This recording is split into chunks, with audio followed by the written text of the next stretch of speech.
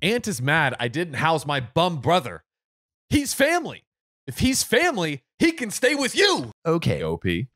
This is OKOP. I'm Samuel Donner. And I'm John Frye. And we tell the funniest stories on the internet. Oh, yeah, we do. And occasionally we have people respond back to us telling funny stories. What? They respond? They respond? Heck yeah, they How do. dare they? Please comment. We love reading your comments. We do love reading your comments. And sometimes they're of the positive nature, and then sometimes they're of the negative nature, and then sometimes they're just of the hilarious nature. Oh, I like hilarious and this nature. one is one of those. I thought it was so short. It's almost like a haiku. It's very short and poetic.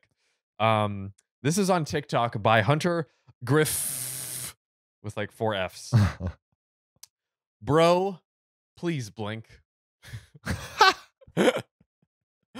Hunter, we're going to blink extra hard for you this episode. I will never blink. Look at these eyes. Look they at these stare into your eyeballs. soul. Open. And you know, like Clockwork Orange, Yeah. or they fucking leave the, or like they have the eyeballs open. Ugh. Gives me the willies. Blah, blah, blah, blah. But what doesn't give me the willies is reading sweet, sweet Reddit stories. Let's hear it, John. So let's get into it. Aunt is mad I didn't house my bum brother. He's family. If he's family, he can stay with you. Ooh, how the turntables are turned around. My older brother is a bit of a bum. It's mean to say, but it's true. He can never hang on to a job more than a couple years, absolute max, when he inevitably loses whatever job he had and starts mooching off of family and friends until he can find a job months later. Doesn't sound like a stand-up guy. Not a great move. More like a sit-down dude. This entails him freeloading at their place, eating their food, using their stuff, etc. Oof. He's lost friends because of how long he's bummed off of them, and I don't blame them for cutting him off. Neither do I. That is annoying. Yeah, there's a difference between a friend who's down in their luck and a friend that just will not create any luck for themselves and wallow. Saying like, hey, you can live with me, that can be a lot. You have to give a timeline. Like, Yes. hey, you can live with me for 3 weeks. The last time he lost his job, he went to our parents, but they don't have room anymore because they're letting our oldest brother and his wife stay with them after they lost their jobs out of nowhere in the same month. What? The oldest brother's entire team was laid off with no warning, Oh, no. and his wife's work burned down. Bro, this family's being put through the ringer. How does this all happen to one family? Like, Yeah, this is insane. where's Jim Carrey? Yeah. You know what's his my name? little What's pretties? Yeah, what's Lemony Snicket, right? Lemony Snicket. Hello, my little pretties. Ooh. And so all that being said, my oldest brother and his wife couldn't afford to rent anymore. So my older brother was pretty much out of luck. So our parents, aunt and uncle, all started calling me, asking me if I would take him in just long enough to let him on his feet again. What's long enough? This man will not get on his feet. He is sitting on the couch eating potato chips. He's footless. Footloose. I stupidly let myself feel bad for him and said, but he only had a few months and then he had to get another job or he was out on the streets. A few months is a long time. They all said, of course, of course. And so he came to stay with me. And it was an absolute nightmare. He's a slob. He never washes the dishes, never washes his clothes, and eats pretty much whatever he wants. I guess since I'm his little sister, he figured he could just ignore me saying he has to get his life together. Well, after 6 months, I told him he had to go. 6 months? Seasons have changed and the man is still exactly where he was. I gave him a couple weeks to go find somewhere else to live. Well, it seems he called our parents and cried about me kicking him out. And they told him, well, he couldn't stay there forever. But of course, they then called my aunts and uncles and told them all about it. Oh, no. Oh, I can already see where this is going. You know where this is going. Oh, no. My busybody aunt called me and scolded me for being cruel to my older brother.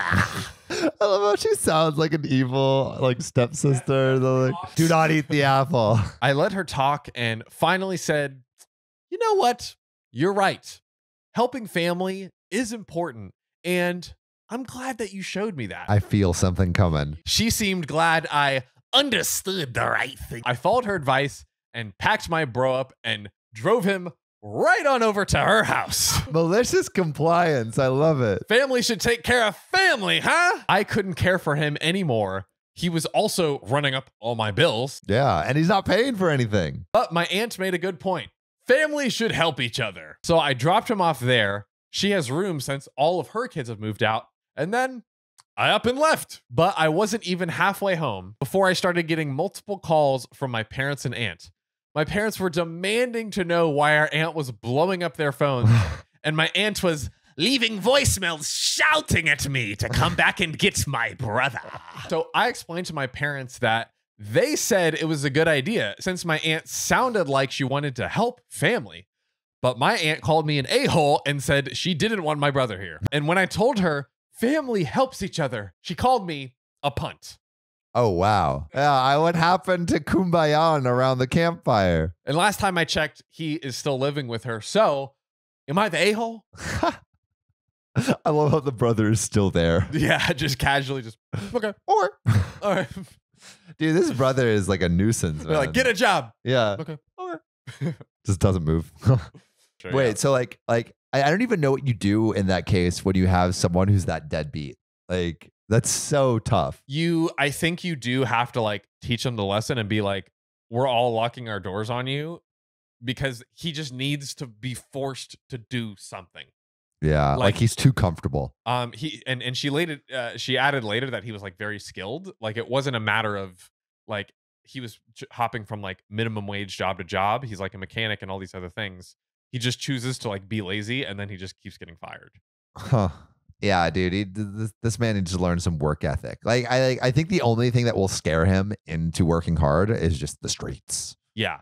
Like, oh, either I get a job immediately or I sleep on a bench tonight. Like, yeah, something's got to get him going. There has to be consequences. Consequences. You know where there are always consequences if you don't do this right now. Following OKOP everywhere. Better or bad things will happen. Follow us on Spotify, on YouTube, and on TikTok. And if you really want to be a supporter, subscribe on Patreon. Join the ranks of Kathy Quigley, Keegan Simmons, Desiree Canterbury, Connor Van Buren, Nina Campbell, and Will Combs. We'll see you next time. See you soon.